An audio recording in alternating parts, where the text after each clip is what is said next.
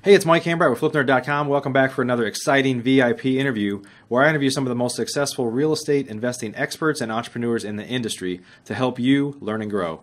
Today, I'm joined by Dmitriy Fomichenko, who's a real estate investor, a broker, a mentor, an educator that realized over time that many real estate investors are successful, but were caught in kind of the hamster wheel of transaction to transaction and not strategically investing inside of their retirement accounts to truly build wealth for the long haul. So today we're going to discuss something that's very different. It's called a solo 401k, and it's different than a self-directed IRA. If you're following the show, we've talked about self-directed IRAs a number of times. This is a unique vehicle called a solo 401k, and it's an interesting vehicle to help you shelter your income from taxes and allow you to build wealth. But before we get started with Dmitry, let's take a moment to recognize our featured sponsors. RealtyMogul.com is an online marketplace for real estate investing, connecting borrowers and capital from accredited and institutional investors. Get a rehab loan fast and close in as little as 10 days. Rates start as low as 9%. We'd also like to thank National Real Estate Insurance Group, the nation's leading provider of insurance to the residential real estate investor market. From individual properties to large-scale investors, National Real Estate Insurance Group is ready to serve you. Please note, the views and opinions expressed by the individuals in this program do not necessarily reflect those of FlipNerd.com or any of its partners, advertisers, or affiliates. Please consult professionals before making any investment or tax decisions, as real estate investing can be risky.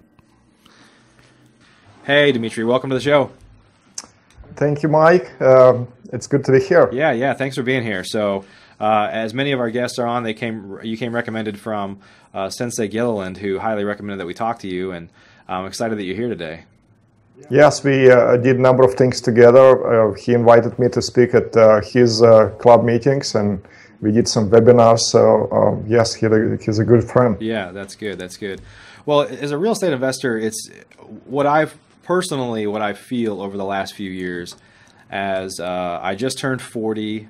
I don't want to work as hard as I have in the past, or want to be smarter about it. I have my wife and I are about to have our 10-year anniversary. We have a son that just turned 7, and all these things are colliding to help me think much more than ever so before about building wealth and sheltering it from taxes, of course legally, ways to kind of build wealth. And there's so many people out there like you that have great knowledge that a lot of folks that are focused on just building their business and not thinking about wealth building maybe miss out on if they're not talking to you.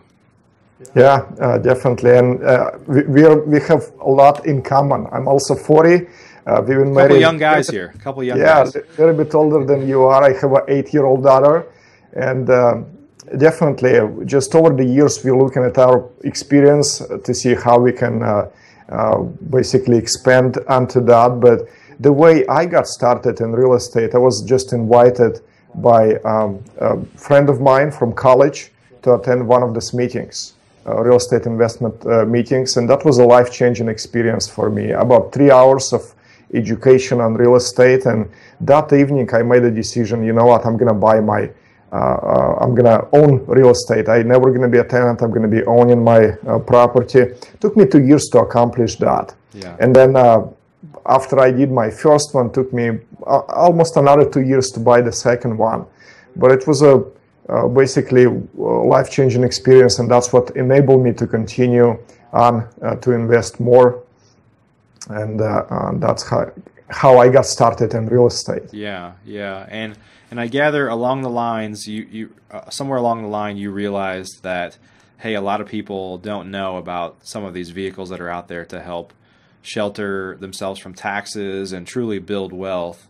And there's some really unusual, little known, unfortunately, ways to, especially for real estate investors and really all small business owners, to use some retirement vehicles to really help build long-term wealth and kind of help you get out of that rat race eventually, right?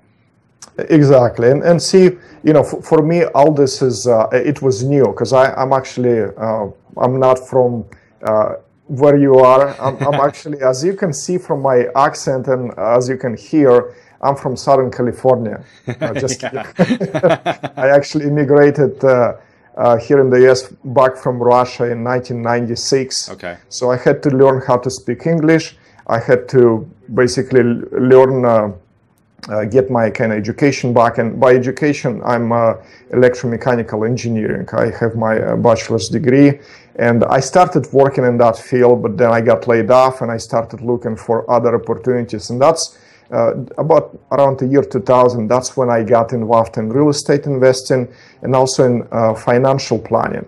Okay. So I purchased my first couple of properties, and then I started working with a local real estate investment company as a mentor and educator after I gotten several properties under my belt and basically helping other folks invest in properties. Okay. Okay. And as I was talking to my clients, I was realizing that many of them had some things in common. And they were sharing with me that they actually had their real estate portfolios growing and successful, but their retirement accounts were not doing well. And, you know, it was just a pattern. I could hear that. And I knew it was possible to use a retirement account to invest in real estate. So I basically started pulling all the information that I could possibly get my hands on and educating myself. And I was able to, because of my past experience in financial planning, I was able to gather all the information and combine with my real estate investment experience. I started helping just a few folks, basically as a department within a company, to use retirement accounts. And then there was an opportunity for me to just kind of branch out on my own. And I started Sense Financial. And all I do right now is I help people use the retirement accounts that been sitting maybe somewhere at the Schwab or Fidelity or Wells Fargo, retirement accounts that lost value over time or maybe stayed flat or been on the roller coaster and didn't go anywhere over the years. Yeah.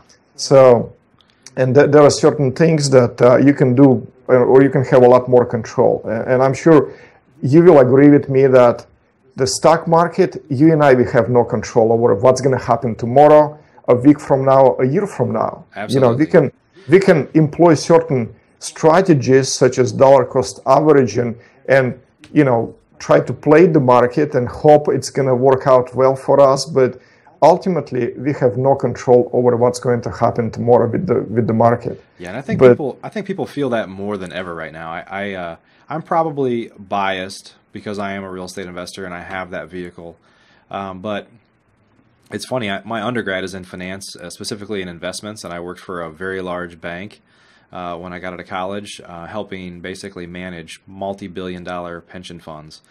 And you know, then there was something cool about working in investments. But over time, you kind of realize, or I guess I've realized over that period of time, since the time I had that role or got out of college, that it just feels an awful lot like a lot of financial engineering going on. Things that you can't control. There's no such thing as a blue chip stock anymore. And at least with real estate, even though I almost never want to drive past my rental properties, for example, because I truly want to be passive and I have somebody else managing them, I can. I know what it is. I could go over there in a matter of an hour if I needed to. And just to know that you're investing in something that you know and you understand and is a physical asset, it just makes a big difference for, I think, a lot of folks. And I think a lot of people are realizing that.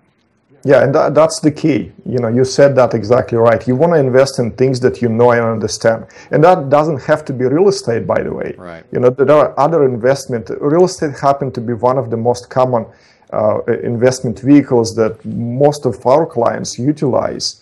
But it doesn't have to be real estate. You can be completely passive. Right. You know, you can invest, you can be a lender. You can actually use your 401k as a bank, and you can lend money out to others, people who buy in real estate, who invest in real estate, and you can make really nice returns. You can invest in physical metals, right. You know, in gold and silver and things like that. You can invest in businesses. You know, so it just gives you a lot more opportunity and ability to invest in something that you have more control. Okay. You know, when you buy a piece of real estate, you have the control. Where are you going to buy that? In what market? You have the control. Who's going to manage that? You have the control. What kind of tenants going to live in there? You have the control. What kind of improvements you're going to do on the property, which will result in the value, increased value in the property, increased income, and things like that. Yeah.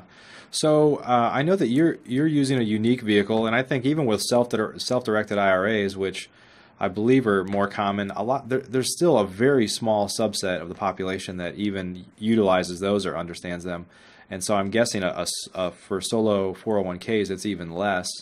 But why don't you tell us a little bit about what a solo 401k is, and maybe kind of compare it to how it's different or how it's not from like a self-directed IRA? Sure, yes. So the solo 401k, just like a 401k that most people are familiar with, most people, when they work for a company, the company offers a company-sponsored plan of 401k. Sometimes it's 403b if they work for some kind of government agency. But 401k at the company is set up and sponsored by the company and offered to the employees.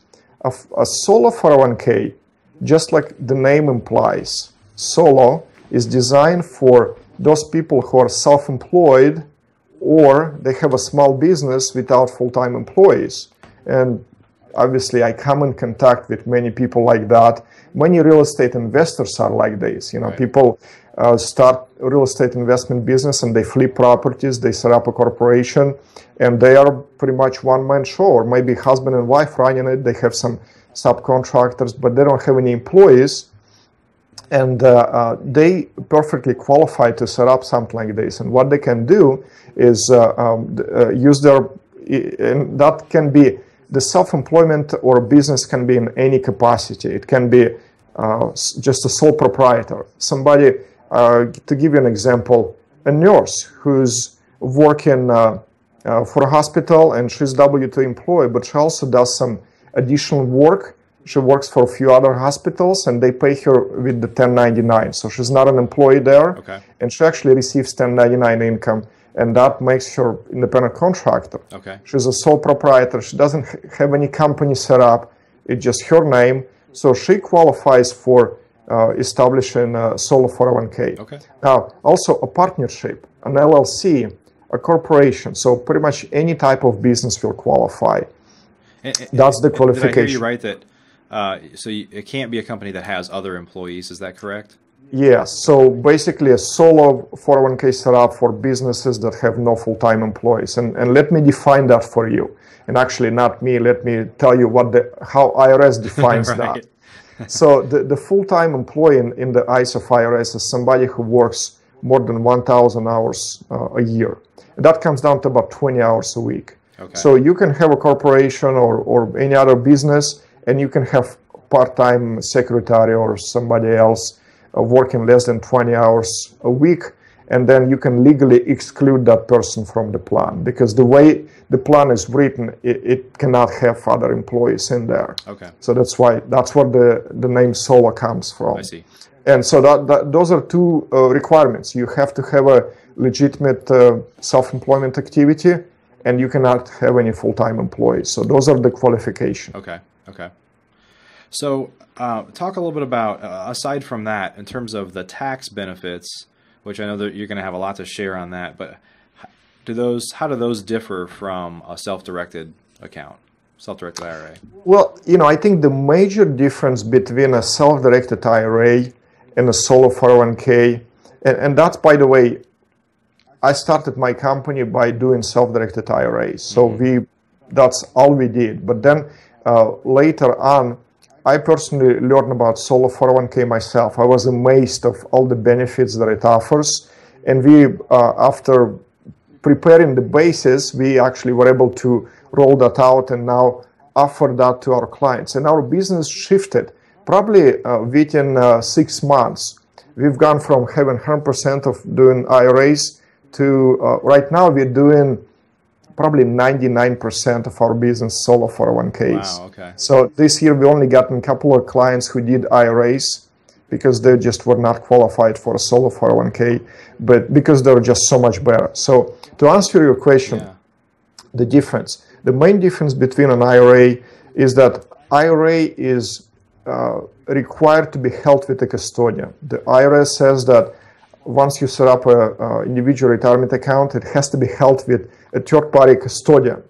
And a custodian can be, there's some big names like Entrust, Equity Trust, and few others that are actually a custodian. They hold on to your money, and you have control over that, but you have to go through this middleman, and you have to tell them where they want your money to be invested, and that's how you control it. So every time you trying to make an investment, or you need to simply pay the expense, you have to submit certain paperwork and submit it to the custodian.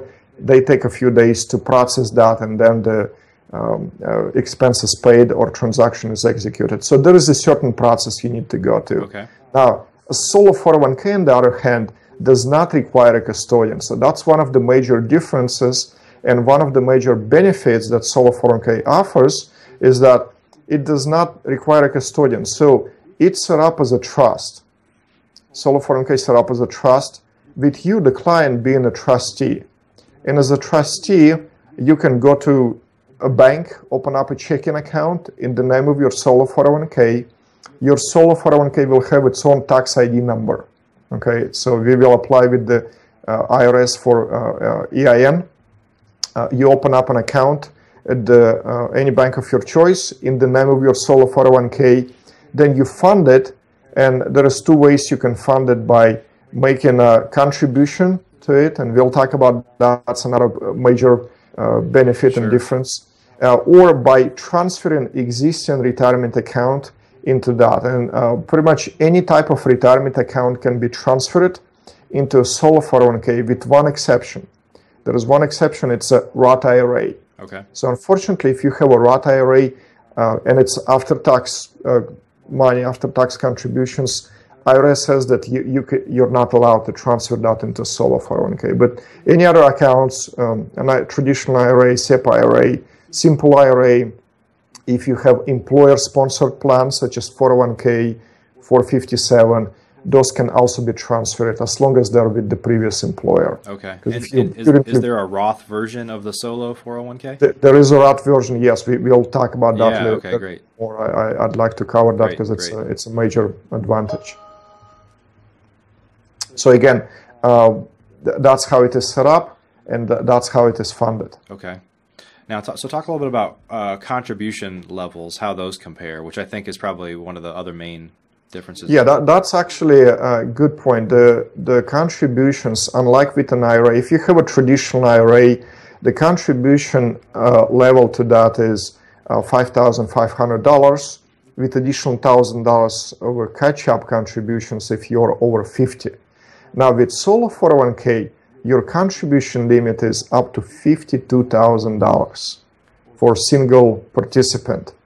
And if you're over 50, then you've got additional $5,500 in catch-up contribution, making the total limit $57,500. Wow. So if you're a husband and wife business, and your business is successful and you're making money, potentially you can shelter over $100,000, up to $113,000 in your income from taxes. You can lower your taxable income by sheltering those funds into a retirement account. Wow. So that's a great tax sheltering vehicle. I actually work with several accounting firms that use us as a resource to help their clients with tax planning, with lowering their tax liability. Yeah. Are there any restrictions on, like if let's say that your company only made $52,000, can you contribute 100% of that into this account, or? Yeah. So now we get in a little bit more details, and I know this might be confusing to some of the listeners, but let me just cover that. And if you guys, if anybody has questions, we have all this information on our website. Sure, okay. So basically, first $17,500 can be up to 100% of your contributions. There's two components when you contribute to solo 401k, and that's why the limit is so high, because the first component, you put the hat as an employee, because if you're own your own business or self-employed, you're wearing two hats. You're wearing a hat of an employee and you're wearing a hat of a business owner. So as an employee, you can put first $17,500, and that can be up to 100% of your business. So if you're running a part-time business and you have a full-time job elsewhere, and you only made $20,000 in a year, most of that can be put into 401k. Okay. Now, on top of that, depending on your business structure, it's 20 to 25% of your net earnings. Okay. So there is a percentage, there is a formula that you use, and we actually have a calculator. You can just plug in your numbers for the year, and it will tell you what the maximal net contribution is. Okay. And then comparatively, with a self-directed account, you're capped at $5,500 per year. Is that right? With self-directed IRA, it's $5,500 per year, with additional catch-up of $1,000. Okay. And with solo 401k, the limit is $52,000 with additional $5,500 in catch-up. Okay. Now talk a little bit about the ease of using that and maybe how that differs from a self-directed IRA in terms ease of using it in terms of investing.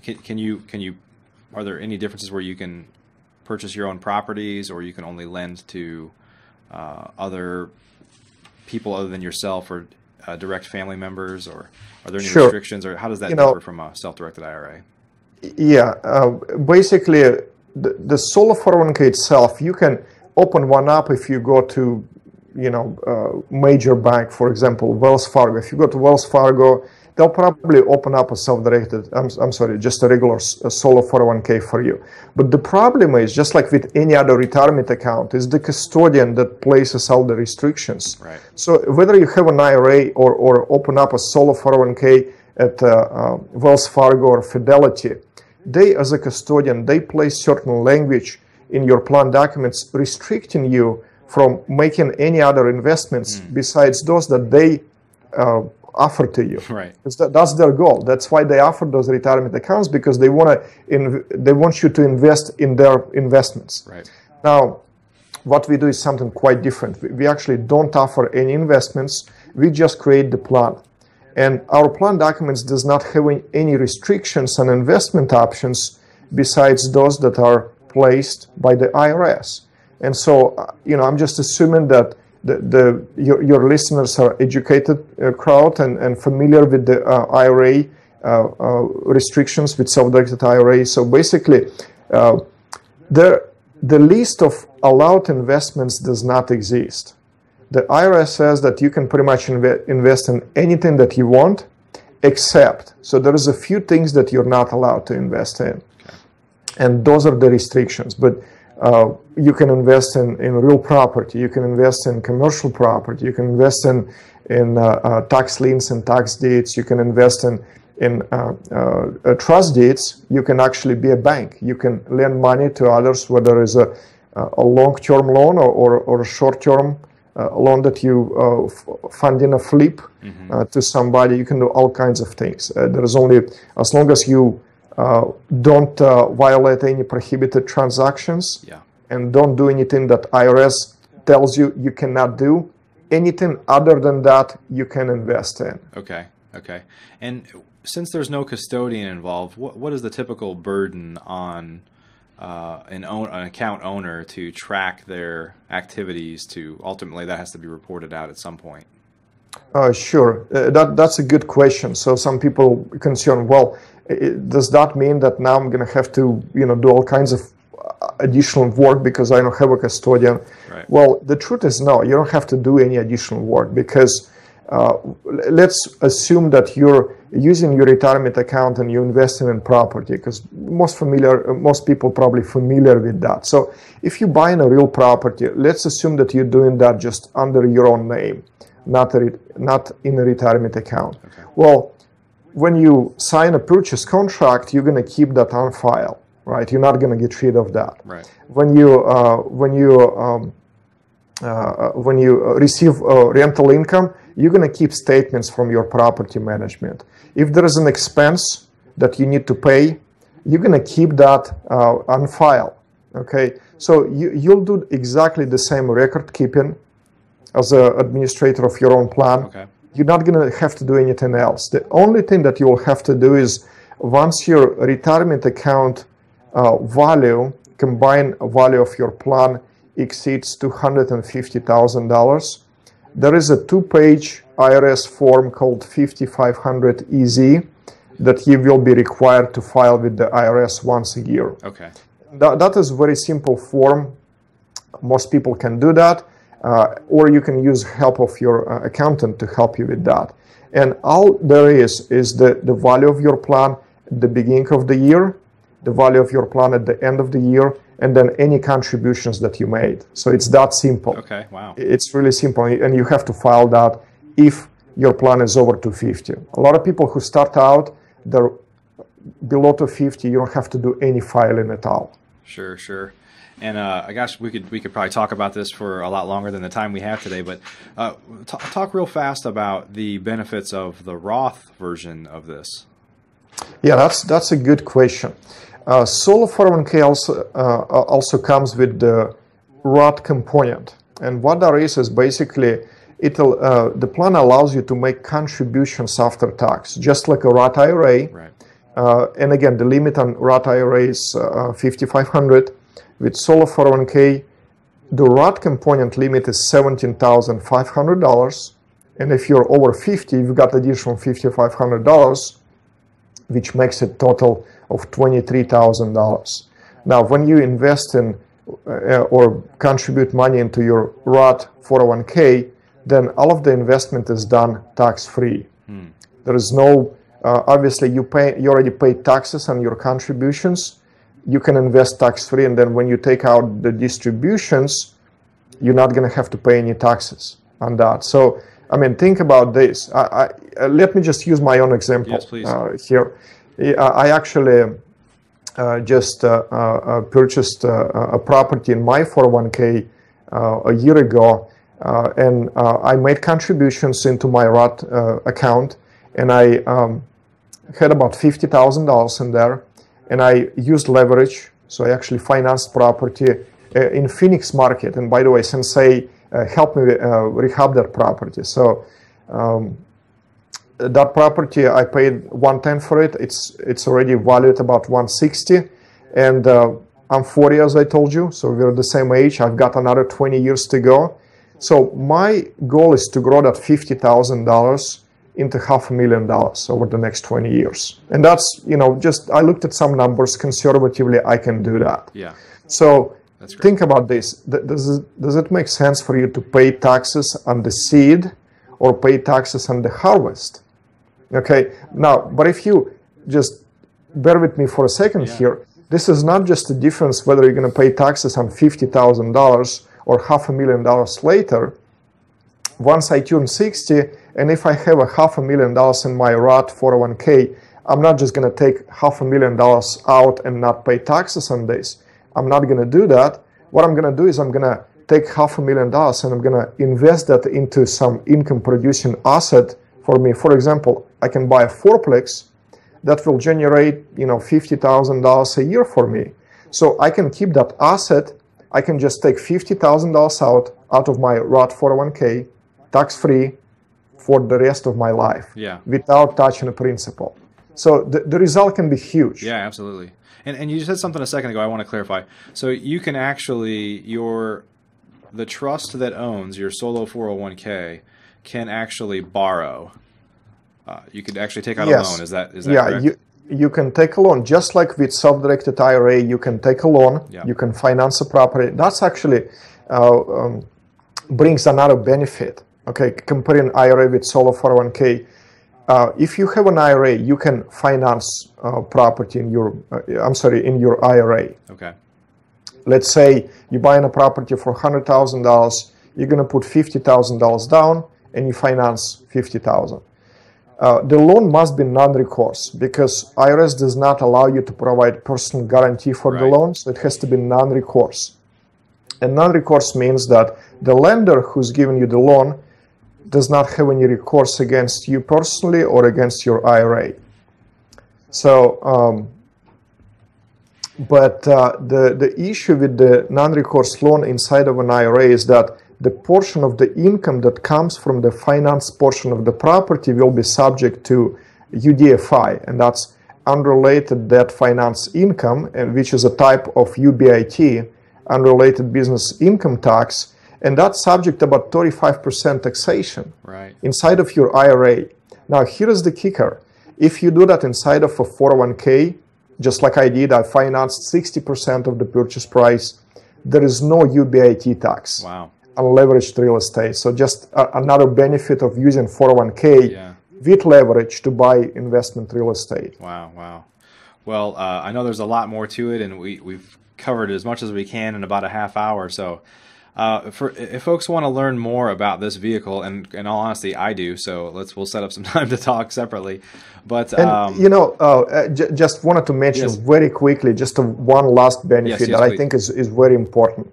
The 401k comes with the loan feature, participant loan feature, which actually gives you the ability to borrow personally from your 401k up to $50,000. So if you ever need some cash for whatever, maybe you have a transaction that otherwise will be prohibited, maybe with disqualified person, you can actually pull out up to $50,000 from your 401k, tax-free, penalty-free, before you retire, and use that for any reason. You just have to pay it back within 5 years. Oh, wow. Okay. That's pretty good. It's not available with an IRA. Yeah. That's awesome.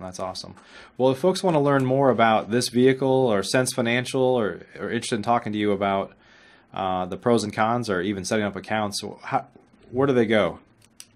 They can just go to our website, which is sensefinancial.com. Okay. And sense spelled like common sense. So sensefinancial.com. Or they can just call up our office directly, which is 949-228-9394. Okay, and we'll add the phone number and links down below the video as well too for folks that want to get a hold of you. But that's great. I'm excited for folks that are listening to this, and hopefully there's some people that got excited about the ability to sock some money away and build some long-term wealth. And if you're interested, go check out sensefinancial.com. Great. Yeah, I get excited myself when I talk about this every time. Who doesn't get excited about minimizing your tax bill? Yes. Yeah. So great. Well, Dmitry, hey, thanks so much for your time today, and I wish you the best. And I look forward to talking to you again very soon. Sure. It was a great chatting with you, and thank you everybody for joining us. Okay. Have a great day, my friend. Are you a member of FlipNerd.com, the most robust real estate investing platform in existence, where you can find off-market wholesale deals and great vendors literally in your market? You can get access to advice from experts and learn about local clubs and events right in your backyard. If not, please visit FlipNerd.com and register for a free account. You can register in less than a minute. It's pretty much the coolest site that's ever existed in the real estate investing industry, so get on over to FlipNerd.com.